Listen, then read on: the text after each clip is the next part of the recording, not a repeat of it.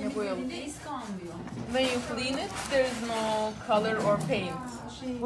No, Şeyi gösteriyor da Evet, dur bakalım. kenarların nasıl yapıldığını. Sizinkine de bu gerekiyor galiba, o yüzden çağırdım. if you paint really perfectly neat, then you don't need to do this. Tabii ki çok muntazam, şablonun içini çok muntazam boyamışsanız bunu yapmanıza da gerek Benimkisi yok. karmaşık ya. Bunun renkleri var mı? Sadece Do we have other colors as well? Yes, but gold is mostly the universal color. Yani We var have- diğer renkleri ama gold genelde evrensel renktir. Gümüşü de vardı. I brought 10 colors. Daha canlı duruyor Ben 10 ya, renk gold getirdim. güzel.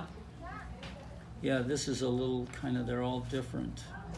Biraz farklı gösteriyor. So I think I'm just going to leave the top open. Sanırım Like sadece this. böyle bırakacağım. So this one, we'll change this one.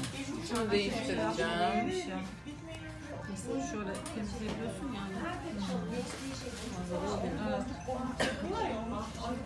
This makes a huge difference. Bu muhteşem bir fark yaratıyor. And it leaves a really nice texture too. Ve çok hoş bir doku yaratıyor. Derinlik yani. Evet evet bayağı. It gave depth.